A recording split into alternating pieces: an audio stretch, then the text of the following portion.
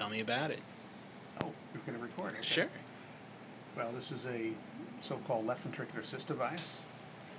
Many of these are just put in through the skin. This is a somewhat larger one called the Impella 5.0, and it's placed with a small surgical incision into the artery in the leg, and then sewn up as it's delivered into the heart.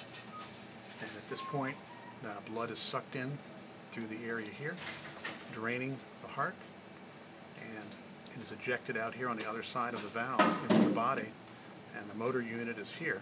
It's basically a screw called an Archimedes screw that sucks in blood and can deliver between 2.5 to 5 liters per minute. And how is this an advantage over what you had been using? Well, the one that we used is purely through the skin without a cut down is only able to do about half the flow at 2.5 liters per minute. This is almost as good as a surgically implanted left ventricular assist device as far as its volume. But the main thing is it can be put in people who are really too sick to have the surgery for a surgical left ventricular assist device.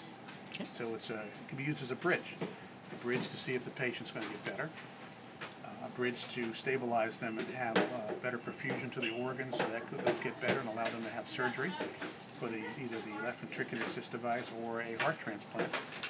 And about 70% of people will get better. About 30%, however, will require the full surgery to have either an LVAD or a heart transplant.